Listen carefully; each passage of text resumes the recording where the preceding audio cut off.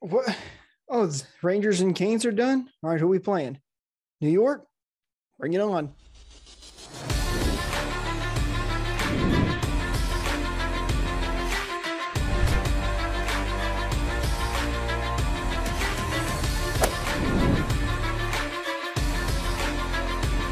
Hello, everybody, and welcome back to the Built Report, where today we're going to be previewing round number 3, the Eastern Conference Finals, where the Tampa Bay Lightning will be taking on the New York Rangers. So without further ado, let's get into what we can expect to see during this series. Starting off with the series schedule, the Lightning will have a pretty normal schedule, which I'll put up on screen now. It'll start June 1st on Wednesday. Game 1 at 8 p.m. against New York Rangers in New York. And then, of course, Game 2 is on Friday, June 3rd, also at 8 p.m. Then when the series shifts back to Tampa on June 5th, Game 3 is actually at 3 p.m. And then on Thursday, June 7th, Game 4 will be back to the normal 8 p.m. time slot. Then we go back to New York for a possible Game 5. That would be at 8 p.m. And then back to Tampa Bay once again for Game 6 on June 11th, also at 8 p.m. And then if a Game 7 is needed, we will have a 2-day break in between Game 6 and 7. But Game 7 would take place on June 14th in New York at 8 p.m.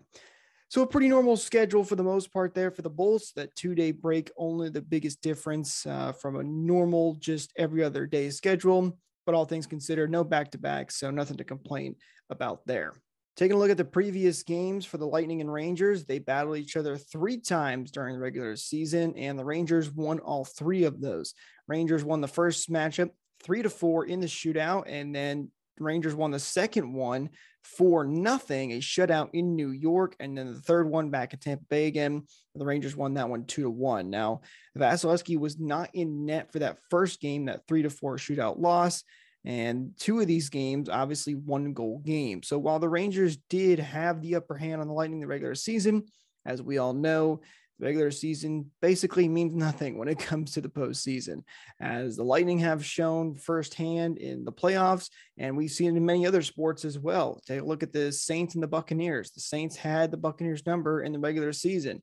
Not in the playoffs, though. And the Lightning have been a different team ever since Game 6 even came around, even to the playoffs in general. So the Lightning team you saw play against the Rangers and struggle against them is not the same team. And this series should be a tight, closely contested series, and I expect to go long. Looking at the statistics for these two teams, they are pretty evenly matched. Some have some advantages in certain areas, though. Starting off with the power play, the Lightning 22.9% on the man advantage. Meanwhile, for the Rangers, 32.5%. They had a lot of success against Carolina in that second round. As for the penalty kill, Lightning 87.8%. They were near perfect against the Florida Panthers. And then meanwhile, for the Rangers, 80.5%. So Lightning with the advantage there in the penalty kill. As for goals for, it's pretty close. Lightning with 3.27 goals for per game. Rangers with 3.43. Rangers with a slight edge there as well.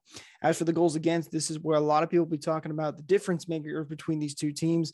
Lightning with a 2.45 goals against average. Meanwhile, for the Rangers, it's a solid 3 goals against per game.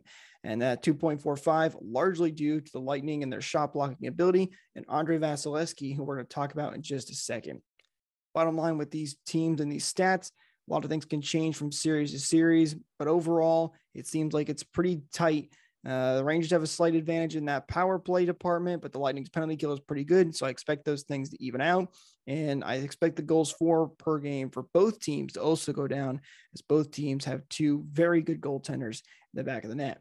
Speaking of goaltenders, they are my difference makers for this series. Andrei Vasilevsky and Igor Shesterkin, both very good goaltenders. Some are even calling Shesterkin a Vasilevsky 2.0. Don't think he's quite there yet, and the numbers will tell you that. But let's take a look at what separates these two goaltenders. Vasilevsky with a .932 save percentage so far in the postseason, a 2.22 goals against average, and 1 shutout so far this postseason. Meanwhile, for Shesterkin, he has a 928% save percentage, a 2.68 goals against average, and no shutouts yet. He has played more games, having played both series going to 7 games for the New York Rangers. There's no question that both these goalies can change the game for their teams and make huge saves when they need it. but the stats, just as they show, Andre Vasilevsky is on another level. Vasilevsky, especially in series clinching games, is unbelievable. That's where his one shutout comes from in this postseason, in that series clinching game against the Florida Panthers. And if he gets in that position again, he will no doubt have no problem shutting down the New York Rangers once again. Will Shesterkin eventually become an Andre Vasilevsky? There's a good possibility that he does. But as of right now, until somebody dethrones him, Andre Vasilevsky is the goaltender, and he gets the slight edge in this series. For the Lightning, the keys to the series, well, it's kind of similar to what we've been saying for a while now. The first one, stay out of the box. Please do not take any too many men on the ice penalty. As we mentioned earlier, the Rangers have over 30% on their power play. They are very good at taking advantage of team making silly mistakes. So if you can limit those silly penalties, the better. Don't want to give the Rangers a chance. They have a lot of good playmakers that can go out there and score lots of goals. So don't give them the opportunity to do that and take advantage and take a stranglehold on these games and series in general. Second key for me is get traffic in front of the net. Again, we mentioned Shesterkin. He's a very good goaltender, can make lots of great saves. But if you get traffic in front of the net, take away his eyes, get some deflections even, as the Lightning have been good at doing that in the last couple of games. That should help Lightning find a way to beat Shesterkin and get some goals on the board.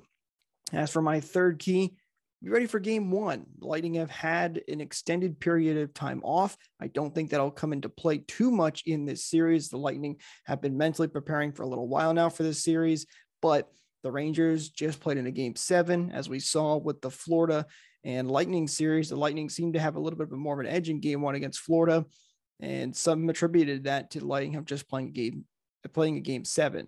Either way, Lightning need to be ready to go and try to still win in New York in these first 2 games. As for my prediction, listen, I think this is going to be a tough series for both these teams.